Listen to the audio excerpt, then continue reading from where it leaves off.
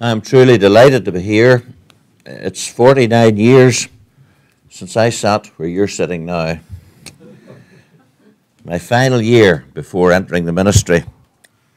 1967-68 was my year of study here, which I really enjoyed. It's a blessing to me in many ways. The greatest blessing was one man. Most of you may not know much of him, Clark Copeland. Clark Copeland was a teacher and a pastor. He just blew my mind in the Old Testament. He opened it in a way that I'd never thought of before, and he fed me so richly. And my father died when I was away, and I came back in the plane after his funeral. I thought my friends would be waiting at the airport, but Clark Copeland was waiting for me. He took me to his home, and he says, "Ted, I'm exactly the same age as your father. And if ever you want any help in your life, just let me know, and I'll give it to you." And he showed it to me again and again. And I'm glad that we still have men like this in the seminary here. Men who teach and men who are pastors, who can instruct you and whom you can go to for help. That's what we want in our Reformed Presbyterian seminaries.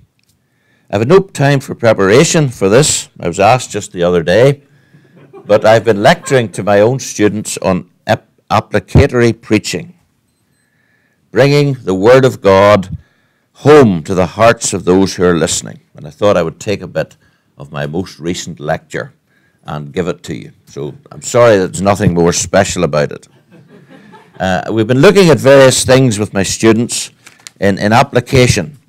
And particularly, we've been thinking of the mindset, of the message, of the method, and then finally of the man.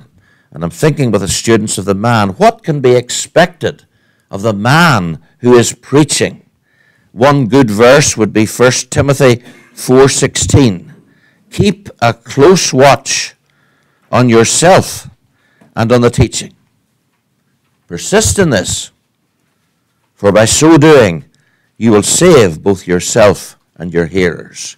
Keep a close watch on yourself and your preaching. What particular things can we look at in ourselves? Want to improve, want to be blessed, want to be guided. Let me suggest several to you. The first thing I would suggest that we should work for as pastors and preachers is self-forgetfulness. Self-forgetfulness. What cripples many people is too much self-consciousness, thinking about themselves, pondering about themselves, and it comes in many ways. Some people are proud and self-important. Some are the opposite. They're very insecure. They're hungry for praise. They're hypersensitive if they're criticized. Some are perfectionists, stressed and guilty because they're not reaching some height.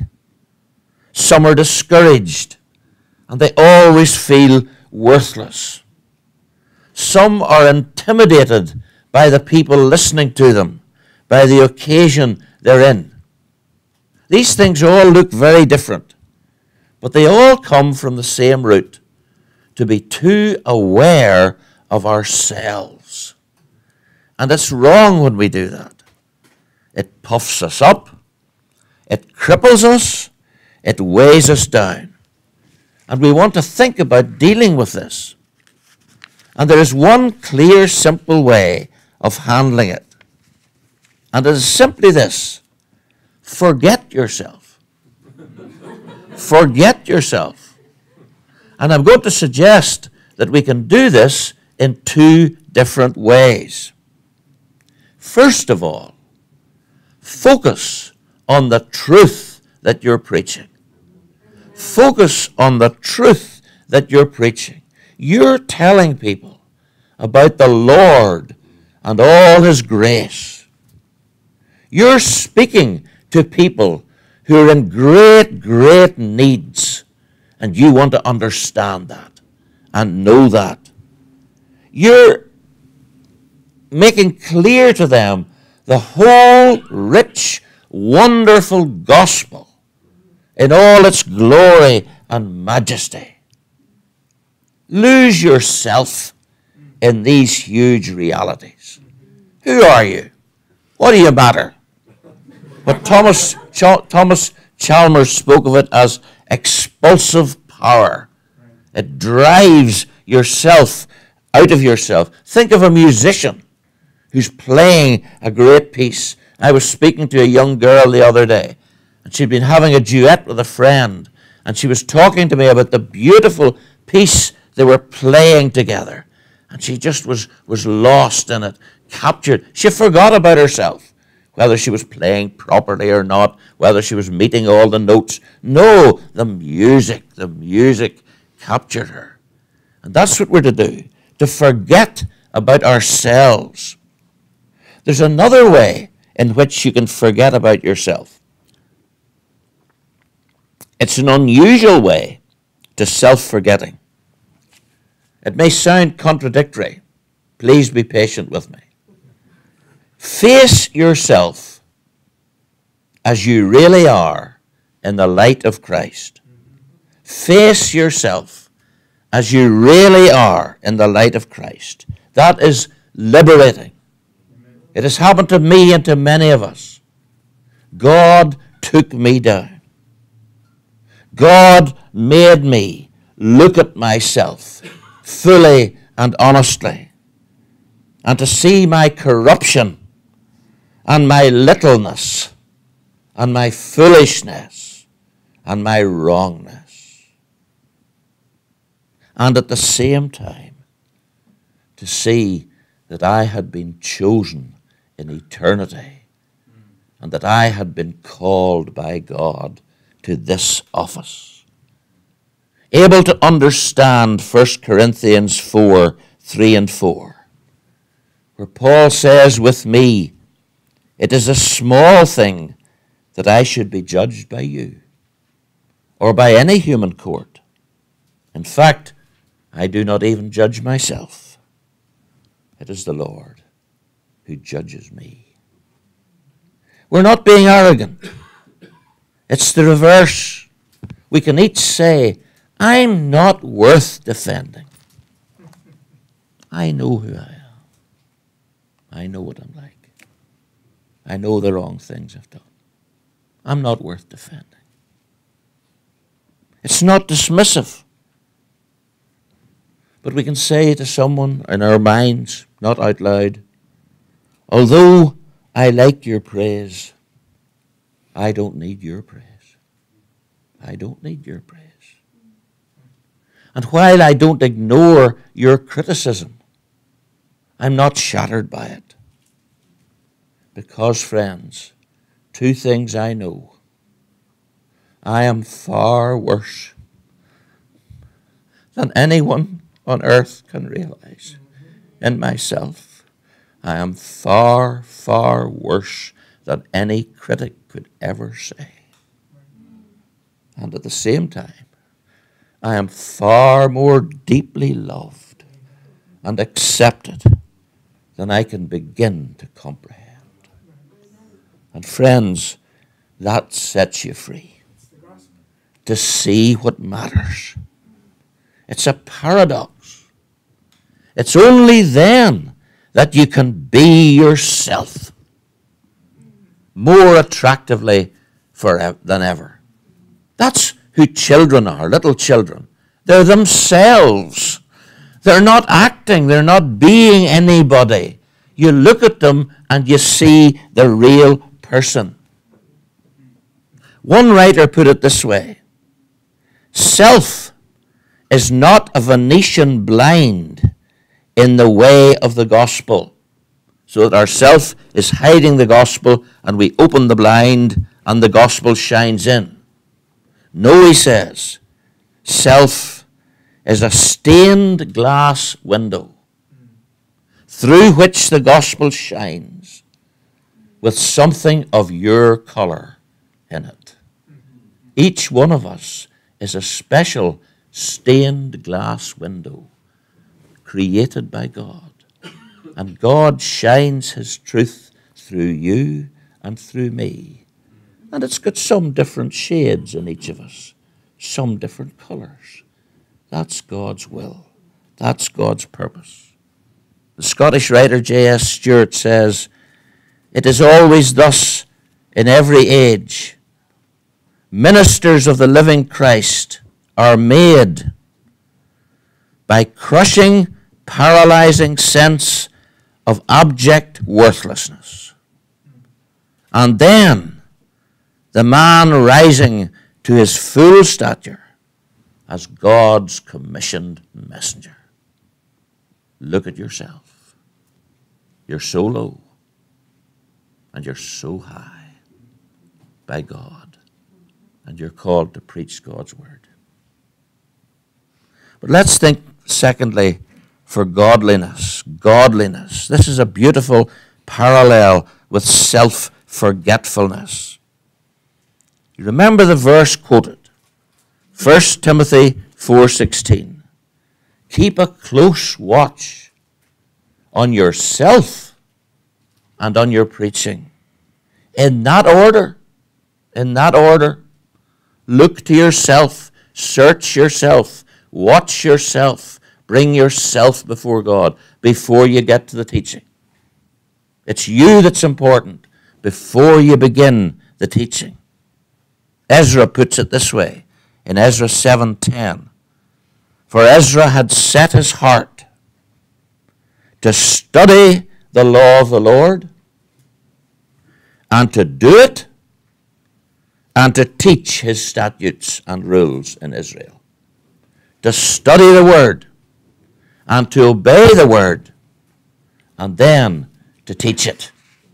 That's the order we're called to. Our godliness.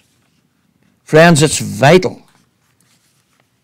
There's a frequent danger of the hypocrisy of inner disobedience. The men who Jesus says on that day, many will say to me, Lord, Lord, did we not prophesy in your name? Do many mighty works in your name? And then I will declare to them, I never knew you. We've got to watch ourselves. Are we with Christ? Are we walking with Christ? Are we obeying God? We've got to keep struggling with this, our godliness. We all have character flaws. We all have inconsistencies which can contradict the message and make our people stumble. Paul says in Romans 2:21, you who teach others, do you not teach yourself? The name of God is blasphemed through you. Do you not teach yourself? Did you teach yourself this morning? Will you teach yourself before the day ends? Or will you be giving yourself to learning what you'll use to teach others? Teach yourself. We can be damaged by an inner disengagement from truth, coolness, failure to apply to ourselves the truth we press on others. Richard Baxter, what is the title of his book? The Reformed Pastor. Great, great book. I read it every 3 or 4 years. Been reading it for nearly 50 years. Lovely book. Baxter says, preach to yourselves first before you preach to the people, and with greater zeal. Nothing does more to make you good preachers than that which does most to make you good Christians. Oh, what a heinous thing it is in us to study how to disgrace sin, to make it as odious in the eyes of our people as we can, and when we have done, to live it, and to secretly cherish that which we publicly disgrace. There's much more than we could say, but we too often overlook how our preaching is damaged by our inner failures and sins. And the converse is true. There's a strange, compelling power of godliness. Baxter again. When your minds are in a holy, heavenly frame, your people are likely to partake of the fruits of it. They will likely feel when you have been much with God. And men and women, that explains the effectiveness of some. Some we could call one-talent ministers. People who are not at the top of the exams. People who don't get the prizes. People who haven't got extreme intellectual ability, but godly, earnest, serious people. And you see them, and God uses them, and God blesses them. Holiness of life convinces. We've looked at godliness. Before that, at self-forgetfulness. And thirdly and briefly, let me say a few words about tenderness. Tenderness.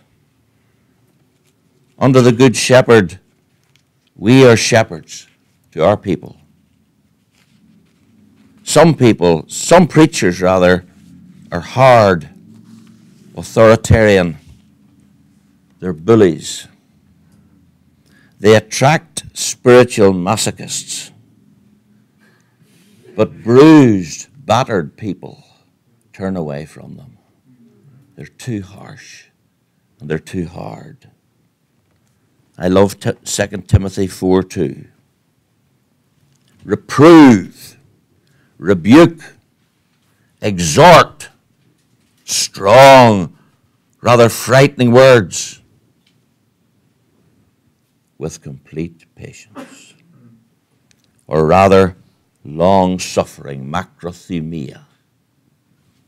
Reprove, rebuke, exhort, with complete patience. We need to be patient. We need to be gentle in bringing an unwelcome word to a difficult people. Complete patience. Passi. All patience. Nothing else but patience.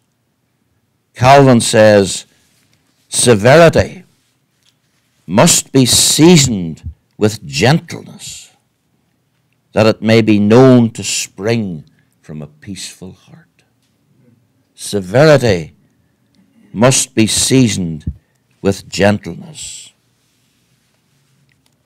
Patrick Fairbairn writes in the 19th century, all faithful ministers must know how to reprove and admonish, but of importance for the success of their mission, that when these severer methods have to be exhorted to, all should be done in a gentle, patient spirit. He says, the more anyone can carry on his ministerial work in such a spirit, the more is conviction likely to take hold of his hearers. Some of you may have children. When did you last smack your child? How did you do it? How did you do it? When you reached out to take your child and to smack them. And inside yourself you were crying. Perhaps you'd cry, tears in your ears. I love this little child. And I'm only smacking them because it's good for them, because they need it. And we do it, yes, we do it. But we do it so gently and so lovingly. And friends, that is how we're to smack our people. Baxter says, if ministers were content to show interest in the affections of their people, they might do more. Here's closing sentence. When people see that you unfeignedly love them, they will hear anything and bear anything from you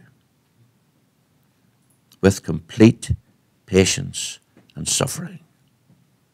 Earlier in the letter, 2 Timothy 2:24, Paul writes, "The Lord's servant must not be quarrelsome, but kind to everyone, able to teach, patiently enduring evil, correcting his opponents with gentleness.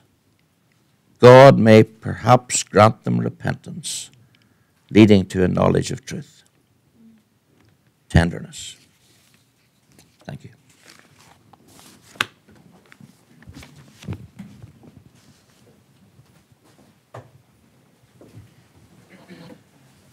We'll conclude singing Psalm 119E. Please introduce yourself to Pastor Donnelly at the end of the service. Pastor Donnelly, thank you for bringing us the word today.